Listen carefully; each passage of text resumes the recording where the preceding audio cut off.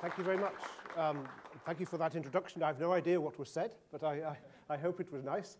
But I have an idea for you. You could get Gordon Brown to give a seminar here, and you could introduce him also in Icelandic, and you could say whatever you wish to say about him, and you could get your own back for him having called you or treated you as a nation of terrorists, for which I must apologize.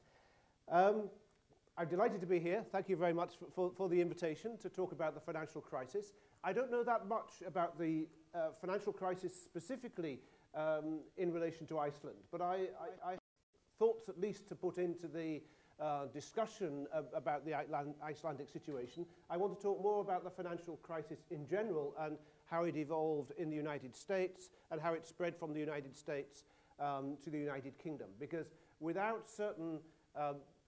a certain regulatory and other problems which developed within the United States, there would not have been a worldwide financial crisis, even if there had been a financial crisis in some specific countries. But my thesis is really not that regulators always cause financial crashes or that governments in other ways always cause financial crashes, simply that we cannot rely on regulators or governments to prevent financial crashes. And the best that we can do, as I'll explain at the end, I think is to put in place a legal framework to ensure that when banks do make mistakes, it is those who provide capital to banks who suffer from those mistakes, and that we can have an orderly winding up of financial institutions and banks which actually suffer from catastrophic losses. So, if you like, people, of course, will make mistakes in markets, in business, in banks, in finance, but we do not have some kind of perfect regulator and perfect government on the other hand that can somehow correct the market for that possibility and potential to make mistakes. And instead, we have to look at a different way of dealing with the problems which arose in the financial crisis. So the typical view of the crash in the UK and the US is that unregulated laissez-faire capitalism was allowed to let rip, and the greed of bankers, motivated by bonus packages, led to an unprecedented degree of risk-taking. Now, interestingly, almost exactly the same sort of thing was said after the Wall Street crash of 1929, but subsequent reflection and subsequent research proved that view of the Wall Street crash to be very largely mistaken. And it's, of course, impossible to untangle the many factors which gave rise to the financial crash, and my talk doesn't try to provide some kind of, or make some kind of empirical judgment in that way.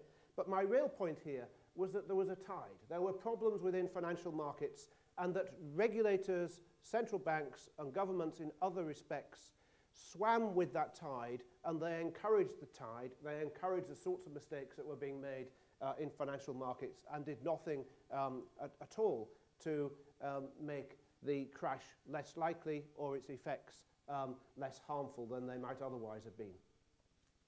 Now, it's now quite widely accepted that the boom and bust that culminated in the Great Depression in the 1930s arose as a result of catastrophically mismanaged monetary policy. And the same was true of the Japanese boom, bust, and malaise of the late 20th and early 21st century. So before we start looking at other causes of the financial crash, I think we ought to also examine whether loose monetary policy was an important cause, again, of the crash of 2008 in the United States. And so it turns out to be. For 6 years from 2001, the US Federal Reserve sent the message to participants in financial markets that if markets were to fall, the Fed would underpin them. Loose monetary policy led to a financial bubble, and an asset price boom, low saving, and high levels of consumption. Higher asset prices then raised the value of collateral against secured loans, and this, of course, encouraged more lending. And this, combined with mark-to-market accounting, raised accounting profits. Low interest rates also encouraged unsustainable borrowing, consumption, and investment in the housing market, and exacerbated the problem of global imbalances. Now, it's tempting to dismiss these issues as mere technicalities and argue that if only bankers had behaved more ethically, the whole crash would never have happened. But the problem is that monetary policy, together with some of the other factors that I'll talk about in a moment, distorts price signals in a way that makes it very difficult for those operating in banks and other financial markets to discern exactly what is prudent and ethical behavior. If interest rates are held down, consumers will naturally borrow more money. Those who want to buy a house will naturally borrow more money against the value of those houses, believing that the decrease in interest rates is genuine and permanent rather than artificially engineered by a central bank. If a monetary boom raises asset prices, people will borrow against those inflated asset prices, believing it to be entirely rational to do so. So the price system loses its coordinating function within financial markets. And in this regard, some key figures I think are worth mentioning.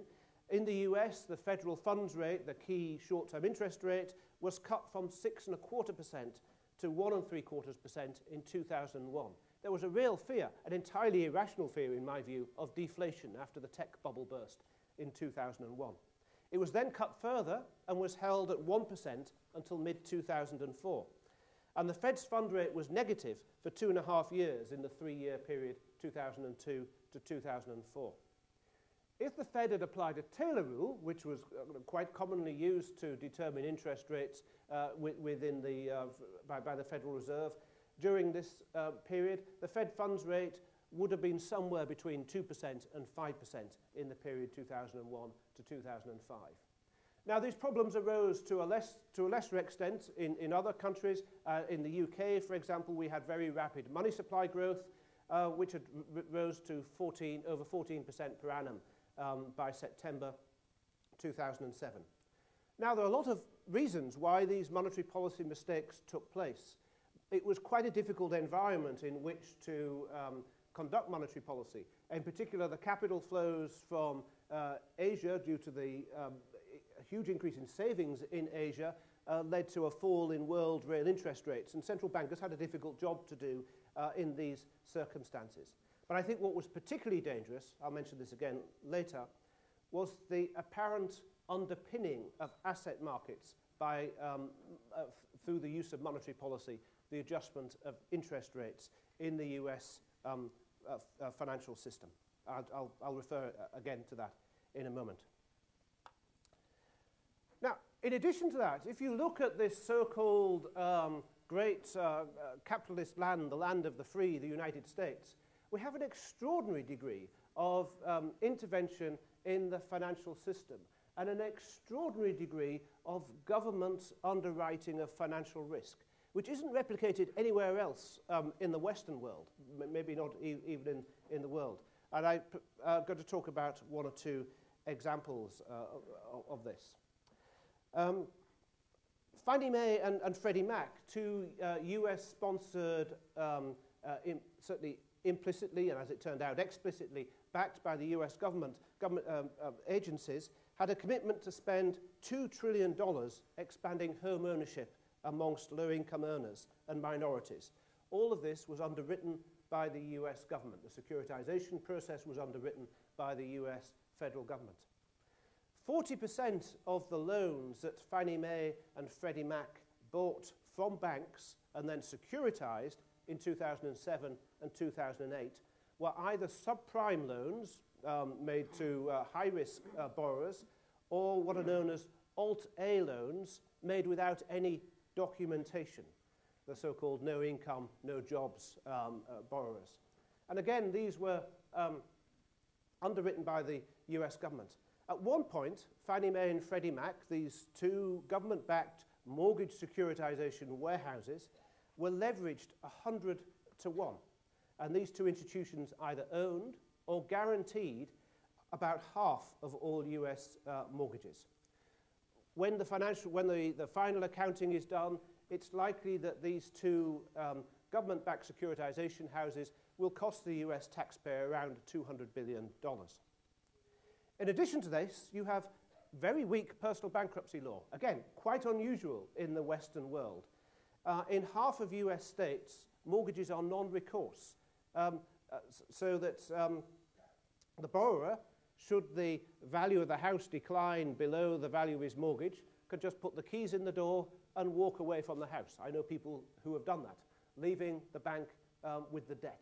The borrower who takes out the mortgage, the bank has no recourse to the other assets of that borrower. Again, another aspect of moral hazard within the US financial system. Furthermore, we've had US federal deposit insurance now for about 70 years. That deposit insurance is supposed to be risk-based. In other words, banks are supposed to pay higher premiums to the Federal Reserve if their balance sheets are more risky.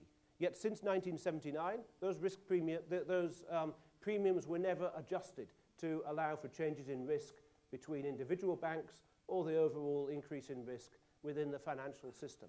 And again, the taxpayer essentially here is then taking responsibility for the mistakes which banks make and encouraging banks to take greater risks than they otherwise would have done.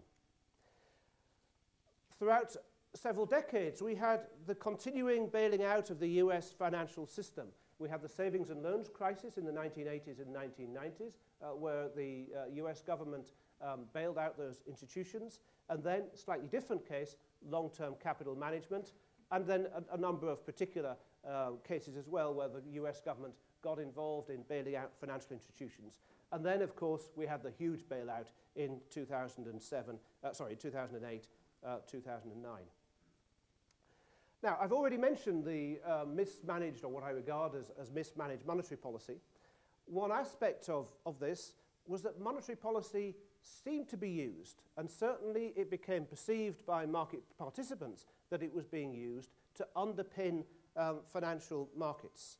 So if stock market values started falling, Greenspan would reduce interest rates. I mean, this was a phenomenon that was sufficiently widely understood and perceived that it was given the name the Greenspan put. In other words, if you bought stocks, Greenspan would give you a put option on those stocks by reducing interest rates if their value fell. Now, this had several problems. Again, it reinforced moral hazard, but also the models that were used by banks in order to assess risk were, of course, based upon the empirical evidence with regard to the fluctuations in security prices. And so if those fluctuations were dampened down, especially on the downside by the central bank, banks would be using inappropriate models when trying to assess their risk and underestimating their risks.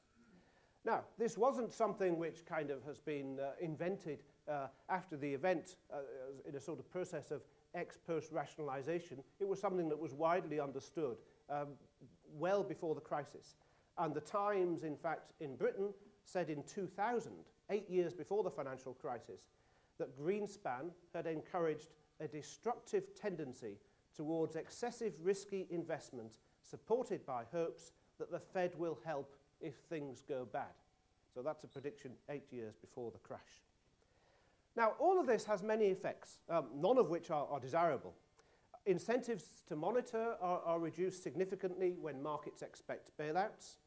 Guarantees also mean that markets don't send price signals in terms of widened bond spreads. If bondholders expect bailouts, then you will not get the widening of bond spreads, which is so important in communicating credit risk within markets. And throughout the world, Ireland, another example, and the US, the UK, bondholders were bailed out in the financial crisis. I think that's one of the most regrettable aspects of what's happened, in fact.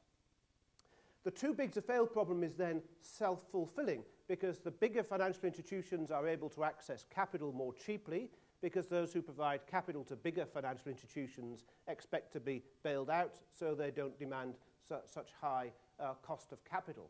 And this was something which has been widely recognized in the UK, and a lot of discussion about it has taken place. If we underpin the financial system with guarantees, people are also insulated from the consequences of their own actions. And so they take actions that are more risky, because the risks of their actions are socialized. Prudence, in a sense, in economic terms, prudence becomes a public good. Has public good qualities. And as we all know, public goods are underprovided.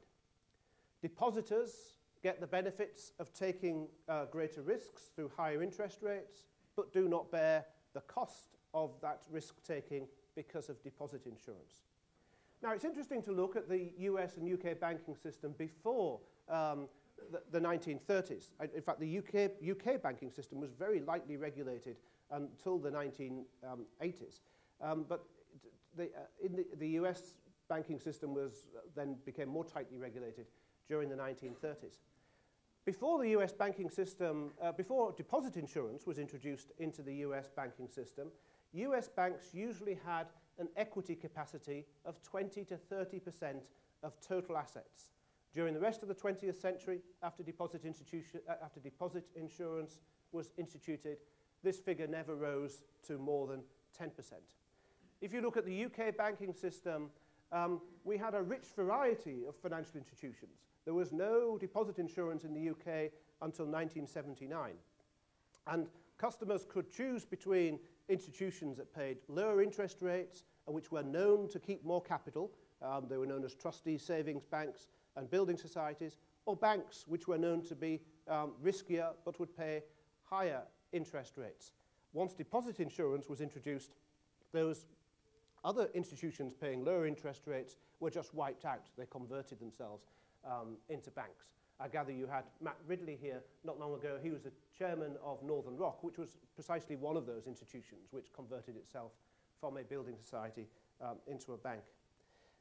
In the UK, in the late 19th century, there was no regulation of banks. Many banks were unlimited liability, or shareholders had double liability in order to signal to depositors that the shareholders had more skin in the game. The shareholders were going to lose more if something went wrong with the bank. And these incentives, or rather the absence of the underwriting of risk by government, provided incentives for prudent behaviour. Now, ultimately, I think a credible policy has to be developed, and there have been some moves in the right direction here to ensure that banks can fail and can fail safely, with those who provide capital to those banks actually bearing the cost of that failure. And I shall come back to that at the end. Now, many have blamed, not entirely unfairly, the development of securitization and other complex products for making the banking system more opaque and contributing to the financial crash. Now, I've no doubt that these securitization instruments were, at least to some extent, important, but I think we have to ask two pertinent questions.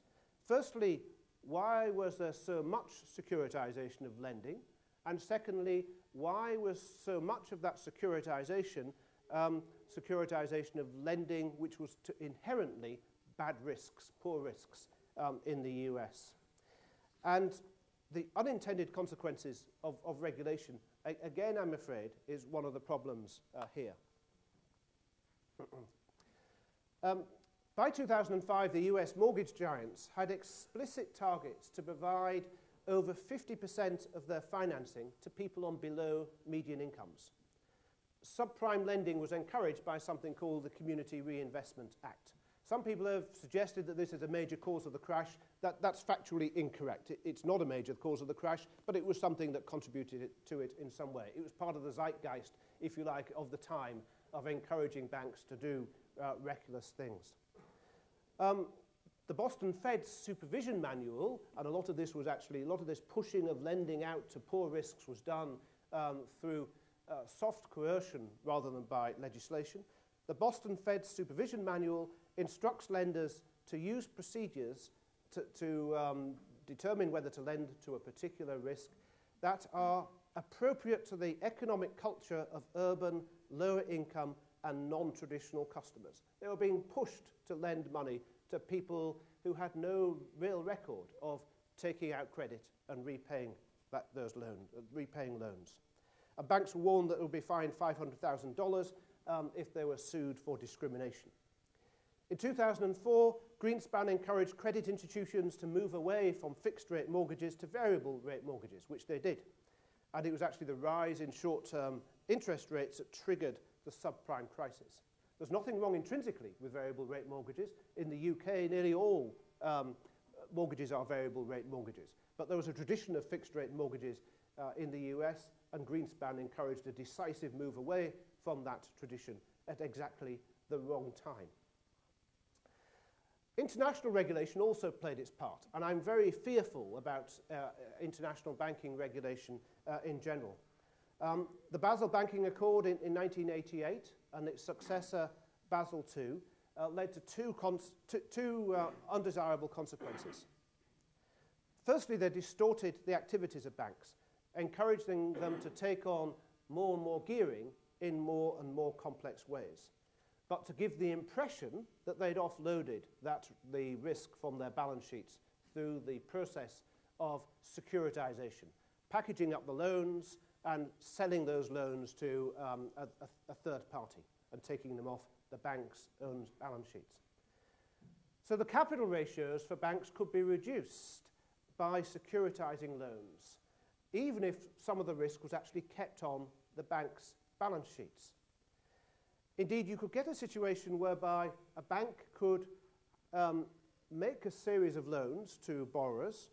They would then package those loans up in a set of securities, sell those securities to other investors, and that same bank could then buy another set of identical securities, and if those securities were rated AAA, the bank would significantly reduce its capital requirements, despite the fact that it has exactly the same risks.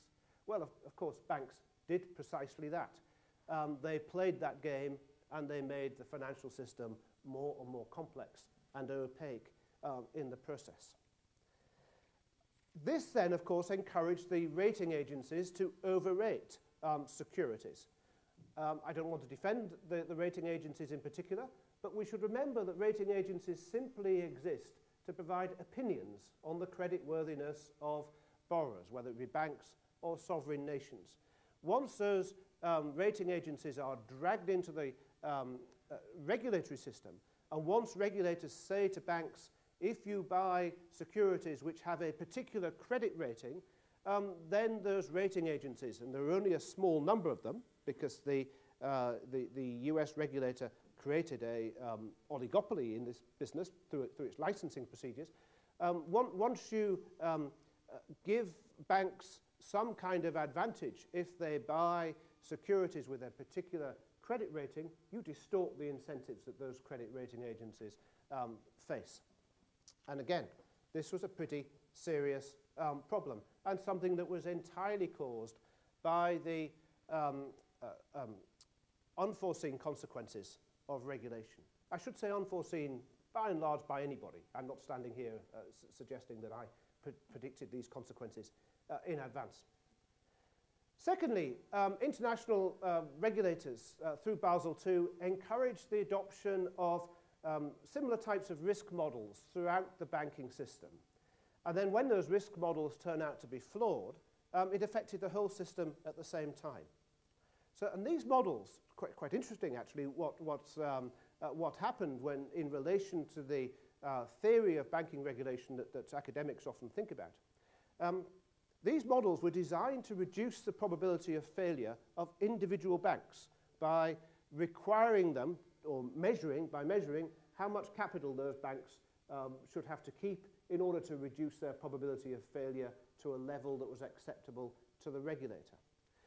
Now, if you read the banking, your banking regulatory textbooks, they normally tell you that what should happen when a bank fails is that you should allow the bank to fail. You shouldn't discourage failure at all. You should allow the bank to fail, but make sure the system keeps going. What Basel II did was precisely the opposite. The Basel Capital Accords made it less likely that an individual bank would fail because of these high regulatory capital requirements designed to reduce the probability of failure. But because all banks were regulated in the same way, pretty much throughout the world, with some exceptions such as Canada, it made it almost certain that if banks did fail, they all failed at the same time, thereby bringing down the financial system. In other words, it made it actually institutionalized systemic risk, achieved precisely precisely the opposite of what we normally would like to see from banking regulation. In addition to this, government policy throughout the world has given incentives for banks to finance themselves through debt rather than equity. In most tax regimes, particularly in the US, to some extent in the UK, normally, but not always throughout Europe. There are some exceptions, certainly like Ireland, ironically Ireland, given what happened there. But in most tax regimes, all companies have an incentive to finance themselves by debt rather than equity because of the penal tax treatment of equity finance. And the Vickers report in the UK has suggested that the tax system was a significant factor in making equity capital more expensive for banks than debt capital, which is the precise opposite of what we'd really like in a banking system. Now, it might be nice to think we can perhaps deal with all these problems by having better regulators. We've got a banking system which might be prone to fragility if people behave in a particular way. That's okay. Let's just find some omniscient, non-self-interested regulators who can sort the problem out. Well, as I've suggested, such omniscient, non-self-interested regulators don't exist. And economic theory tells us that they are unlikely ever to exist. Well, they won't ever exist. Regulation in general will often be diverted away from its proper economic objectives by incentives within regulatory bureaus. And this leads to a number of practical effects, especially in financial markets. Regulators will tend to discharge their duties by simply writing regulatory rules. In the UK, the so-called light touch approach to regulation, as people called it, involved our Financial Services Authority having a manual that was 1 million paragraphs long. Within those 1 million paragraphs, there are actually no regulatory constraints as far as I could find. It obviously takes quite a long time to look, which related to the kind of liquidity problems that Northern Rock had.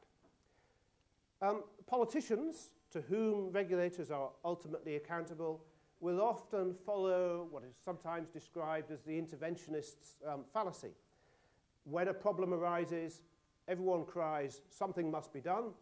Politicians find something and they do it, regardless of whether or not it's the right thing to do in the long term.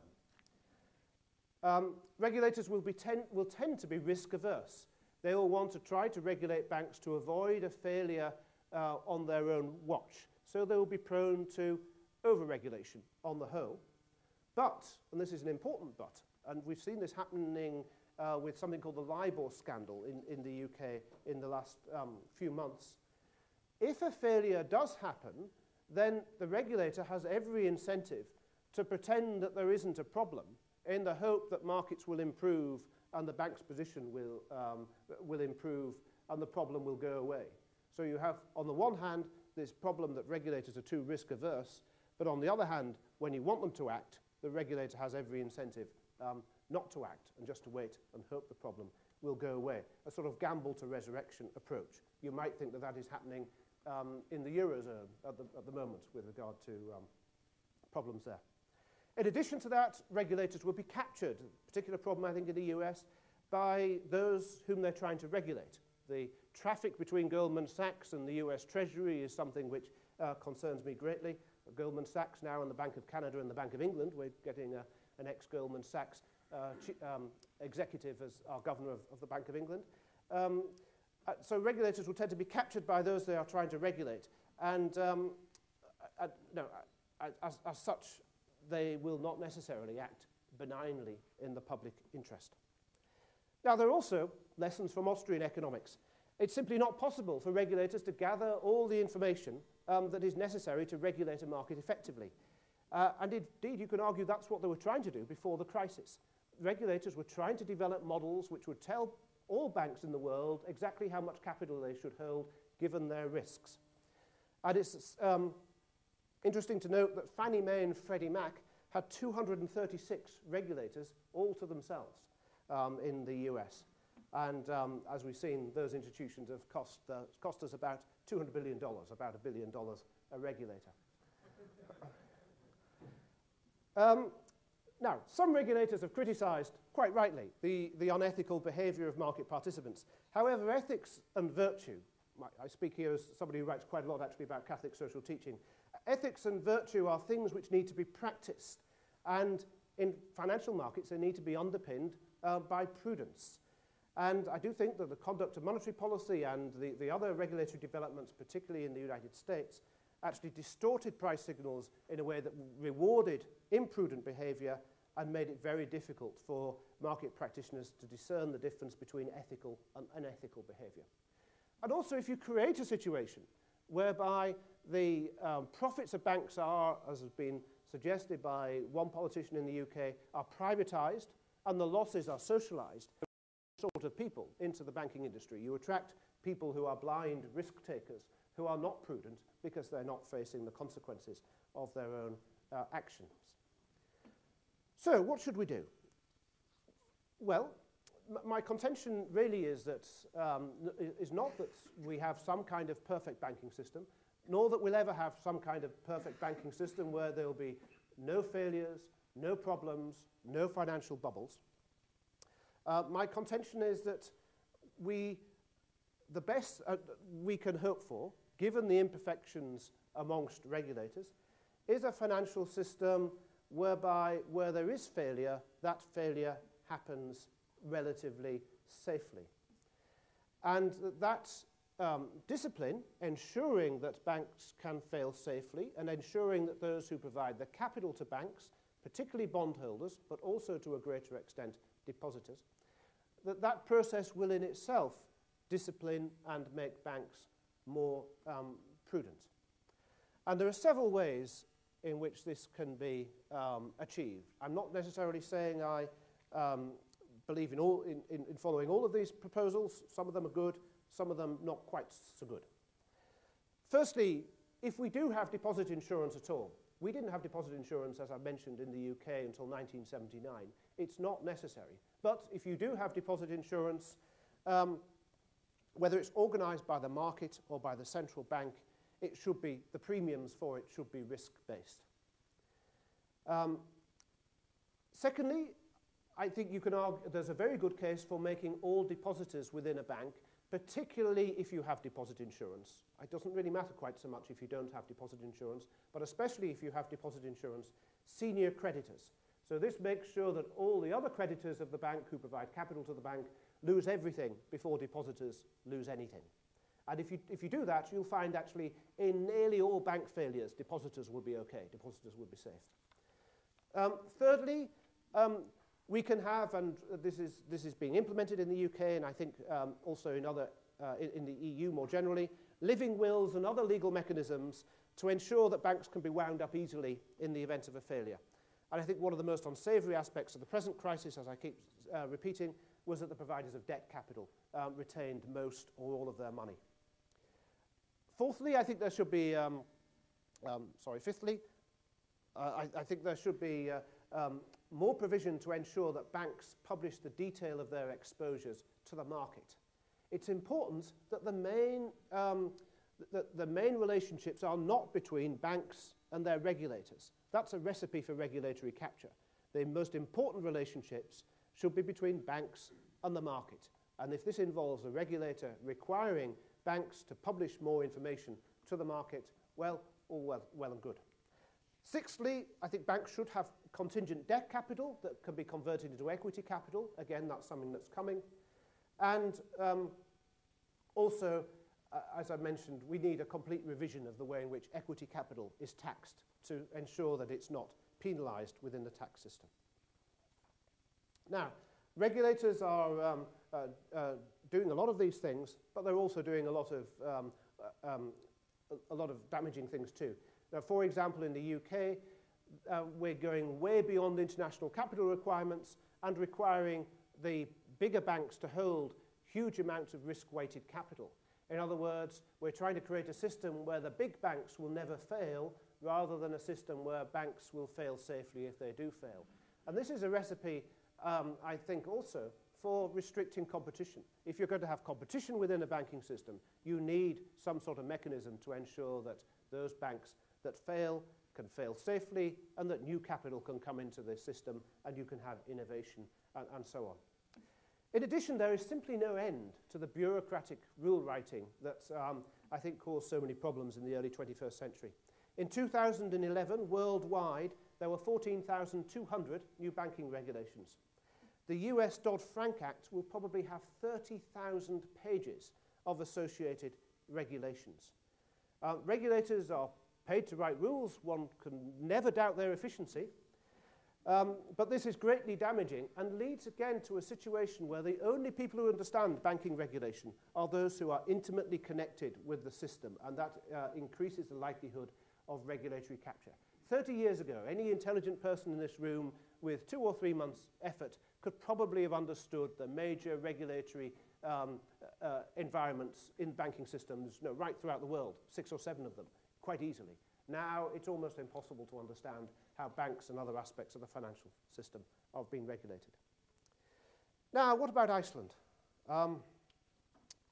Well, it's clear that there was very reckless behavior in the case of the 3 major Icelandic banks.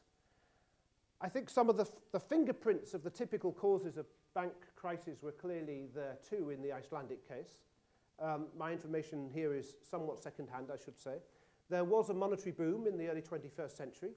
It appears too that the central bank was lending directly to the commercial banking system on pretty favorable terms and creating a large pool of liquidity. This is pretty dangerous stuff. But thirdly, I think there is an area here for genuine debate within the European Union. The European Union doesn't want to have this debate. I'm not in favour of regulation in general, but I am in favour of having legal frameworks that ensure that contracting parties can actually have the aims of those contracts realised. And this requires a system, as I keep mentioning, for winding up banks safely. My fear is that the system of internationalising banking through branching, which happens at the discretion of regulators quite a lot throughout the world in general, but is actually a requirement on European Union countries. I think this is pretty dangerous. I'm not suggesting that, let's take Iceland and the UK as an example. So the Icelandic banks on the whole operated through branches in the UK rather than through separately capitalised subsidiaries. I think this exacerbated the risks.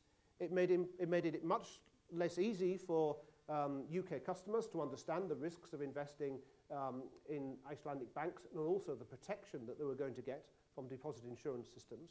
But more importantly, when it came to dealing with the fallout of the crisis and actually winding these institutions up, it became much more complex. As Mervyn King, the Governor of the Bank of England, said, banks tend to be international in their operations, but they have to be national when they die. They have to be actually wound up under somebody's legal framework.